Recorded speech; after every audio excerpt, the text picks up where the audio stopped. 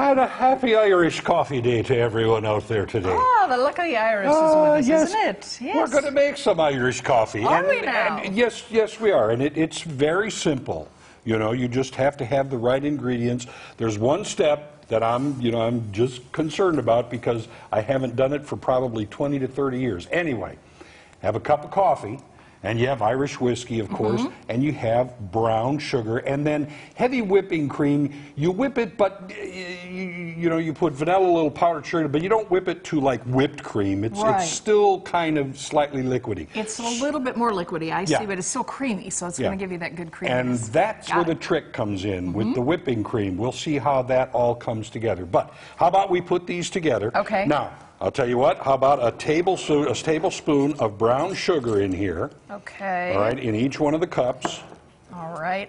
It's a little crunchy as brown sugar. That's right, it's going to tends to do, but it will be fine. It will dissolve. Now one in this one.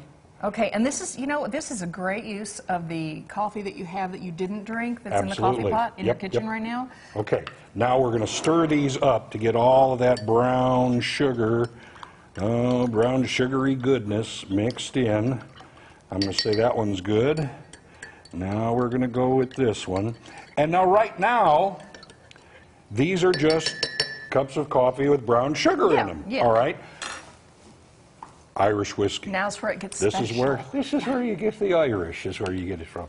And you put about an ounce to an ounce and a half in each one. All right? Perfect. There we go. Now, there's the Irish part. Now, this is the tricky part. You put a little vanilla, a little bit of powdered sugar in some heavy whipping cream. Now I'm going to attempt to what they call float. You just kind of pour this over the back of a spoon, and if it sets up right, it should kind of sit down on top. Ah, perfect. I think you've done this before. It's been about 20 years, though, to tell you the truth. You know what? That is all one needs for a good Irish coffee. You don't need to be dressing it up with sprinkly things. No, you don't. No, you don't. No. You don't have to write your name in it or put a leaf in it or anything like none of that. Okay, now we'll see if I can do it 2 times in a row. I'm so excited. I was in Ireland once visiting, and I actually had, I visited a family, and they made me one of these traditional Irish coffees, and it was one of the best things I ever had, and they are perfect. I think we've got them there. Oh my. All right, shall we? Cheers to the luck of the Irish. There we go. Let's see.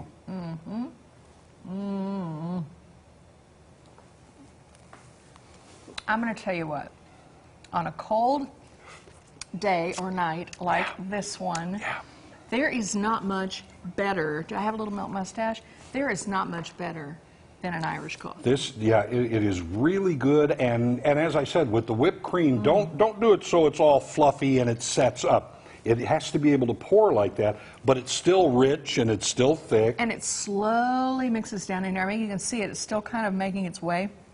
And if you don't like a lot of cream, you don't have to add a lot of cream. If you want a ton of cream, just go to town, but you can see it slowly sort of mixing in. This is so good. You know, as far as the sugar is concerned, using so much powdered sugar or so much brown sugar, once again, that's to taste. You don't want it quite as sweet, pull back on the sugar a little bit. Same with the whipping cream. I just went with a standard. You did not add sugar to this, right? Well, we added brown. No, yeah. You had powder sugar to it. You added powder sugar. But what I did was I pulled back rather than make it real sweet. I kind of it said 2 to 4. And so I decided I'll go with 3. I'll go right in the middle. And that seems to work just fine, actually. Man, that is so good. And it's so super easy. And again, if you have a little coffee left over, sometimes, you make yourself an iced coffee or something like that later in the day. This is the perfect thing for the weather we're having right now. I'm telling you, you might want to make a fresh pot. But if you have a little left. And you could do this with brandy.